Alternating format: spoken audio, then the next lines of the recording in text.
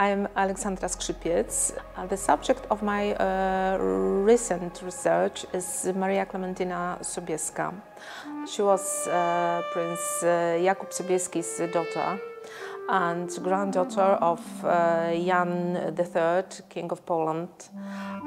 She married James Stuart, known as the Old Pretender. She was mother of Charles Edward, called Young Pretender, and Bonnie Prince Charlie. Maria Klementyna's biography was connected with Poland, Italy and England.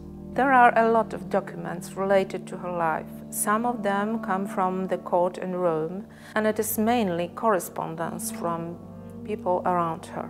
Her letters to her fiancé and later husband, James Stuart, have been also preserved, and I found her correspondence with her father. She wrote to him from Innsbruck. The emperor imprisoned her there, but she escaped with the help of James Stuart's envoys. Later she wrote to her father from Rome. The subject of these letters was the Sobieski's troubles. The emperor expelled her father from home.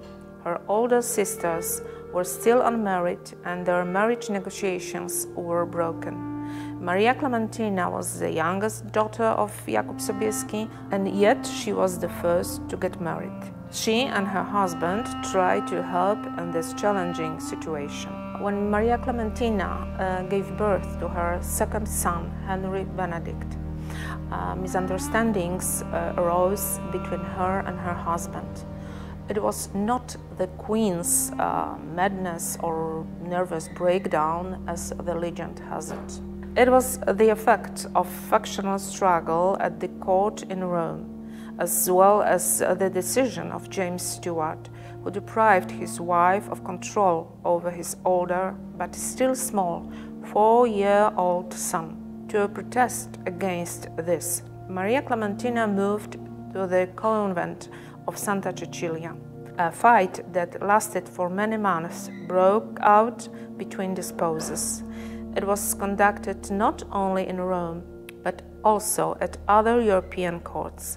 Eventually, James Stuart had to fulfill the conditions set by Maria Klementyna, and the queen then returned to the palace.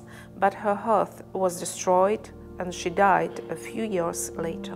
The story of Maria Klementyna's life is fascinating, and my book, her biography, will be published soon.